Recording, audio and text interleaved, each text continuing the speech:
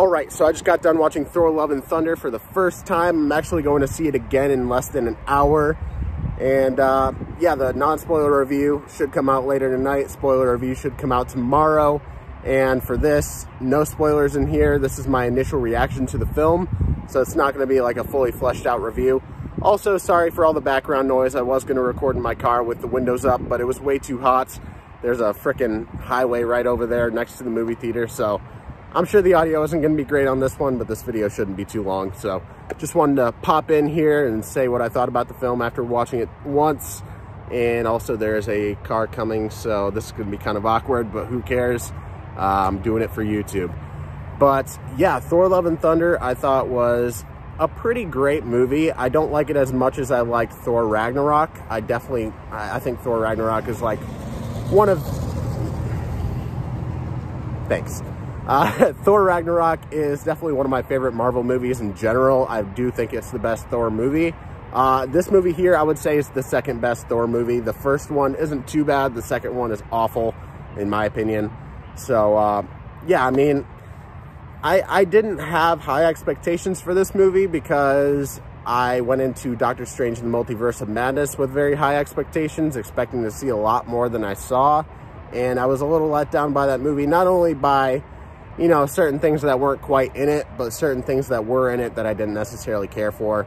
If you want to hear about that, you can go find my reviews for that. But yeah, I made sure to have my expectations at a moderate level as to not be disappointed. And I'm glad I did that, because I think I would have been a little disappointed if I went in with those higher expectations that I went into Multiverse of Madness with. But yeah, overall, I mean, Chris Hemsworth is great in the movie. I love Tessa Thompson as Valkyrie.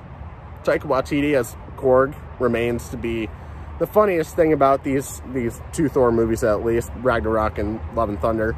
I love Korg. I love Taika Waititi. I love his direction in this film.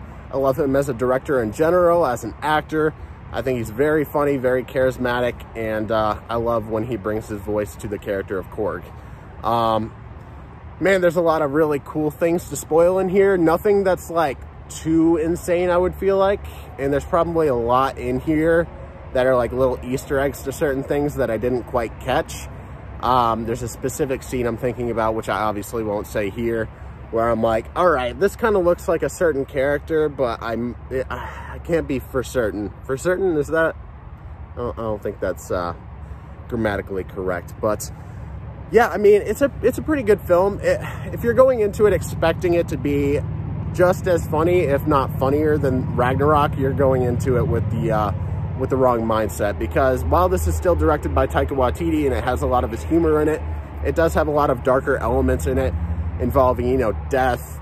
You know, I don't want to go too deep into it, obviously, and spoil things here, but death, some things involving children that some people might be just a little uneasy by. I don't think it's gonna like ruin the movie for anybody, but you know, with things that are going on right now, it kind of it can kind of make people think about it. It definitely made me think about it for a minute. But just the way Taika Waititi, he keeps it light while also doing the dark elements, so it's nothing ever too heavy. But I also think that might be a little bit of a disservice to the movie, because at times they keep joking when they should be taking things a little more seriously. And that's something a little bit that bothered me about Thor Ragnarok. But in the end, like, that's still one of my favorite Marvel movies. So, and here comes another truck. They're going to judge me, and their windows are down. So this is going to be really awkward. But yeah, I'm just going to pause for a moment here.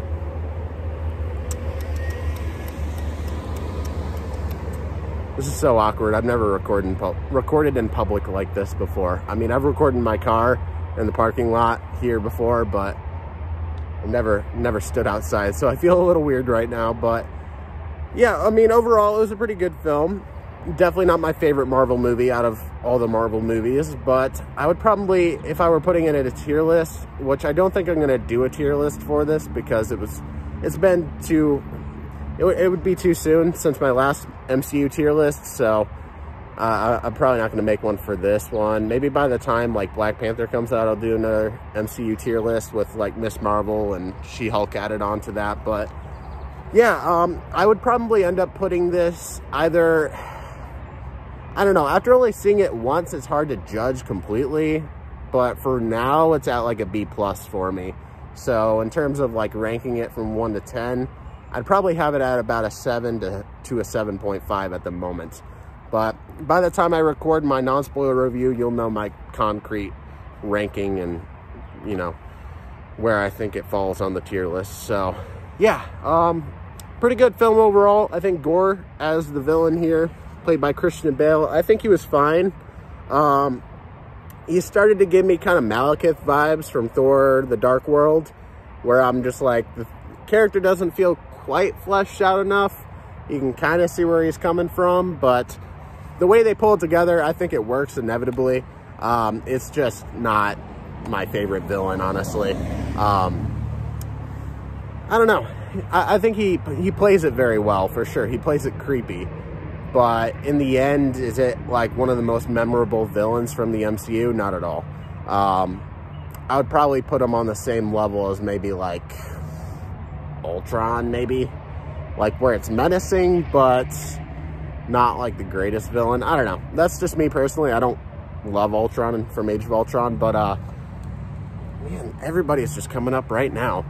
But yeah, overall, pretty solid film. Definitely excited to watch it again, and I definitely need to watch it again in order to fully know how I feel about it. Am I gonna watch it 3 times in the theater like I did with Doctor Strange and the Multiverse of Madness? Probably not. Probably just these 2 times, but still a pretty solid film, and there's a lot I like about it, and there's some things I don't quite love about it. So that's all I'm really going to say right now, because like I said, I'm going to have the non-spoiler and spoiler reviews coming out to later on today, most likely, and then tomorrow. If not today for that non-spoiler review, it'll end up being tomorrow, but I should be able to get around to it tonight. But yeah, that's really all I have to say about Thor: Love and Thunder right now. And for those of you who have watched it, let me know down in the comments below what you think of the film without spoiling anything, because this is spoiler free. So let me know what you thought about it without spoiling anything. If you haven't seen it, let me know what your excitement level is, especially after some things that I had to say. Did your excitement level go down a little bit? I would love to know. And oh yeah, I guess I should mention Jane Foster. She was pretty great in this movie. But yeah, also leave a like on the video and subscribe. Push that notifications bell so you never miss an upload. And I'll see you in my non-spoiler review for Thor: Love and Thunder.